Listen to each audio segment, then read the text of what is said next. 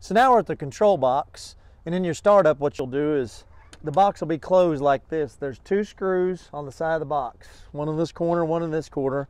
Undo those screws, open the lid, and you'll find 3 breakers right here. You just flip these 3 on to the on position. 1, 2, 3.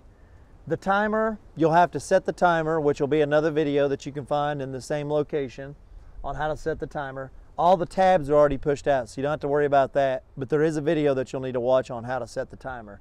Set your time on the timer, shut it, screw it back, and you're done. That's all there is to it, to the startup.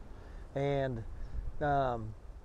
it's really that simple. The only other thing I would suggest is make sure that your comp, C-O-M-P, which is your compressor, that this is switched to run.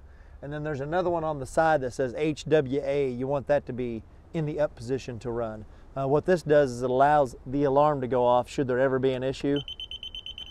You'll be able to hear it and know that there's a problem to contact me or somebody to come help you resolve the issue. Thank you.